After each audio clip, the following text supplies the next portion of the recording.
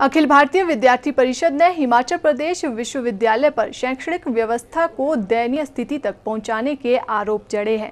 शिमला में आयोजित पत्रकार वार्ता के दौरान अखिल भारतीय विद्यार्थी परिषद के प्रांत मंत्री राहुल राणा ने विश्वविद्यालय की खामियों को लेकर विश्वविद्यालय प्रशासन को जमकर कोसा।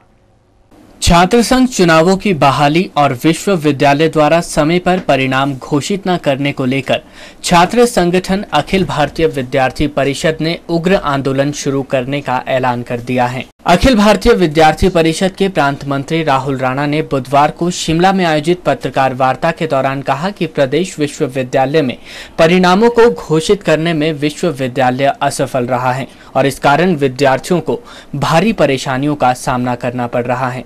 उन्होंने कहा कि परिणाम घोषित न होने के कारण विद्यार्थी पीजी कक्षाओं में प्रवेश नहीं ले पा रहे हैं और इस कारण वे आगे प्रवेश पाने से वंचित रह रहे हैं। उन्होंने मांग की कि परीक्षा परिणाम जल्द से जल्द घोषित किए जाएं। देखिए, जिसमें हमारा इस एक तो प्रमुखता से जो यूजी के आज रिजल्ट्स हैं दूसरे, चौथे और छठे सेमेस्टर के अभी तक घोषित नहीं हुए हैं और अनेकों समस्याओं का सामना जो है आज इस प्रदेश का विश्वविद्यालय में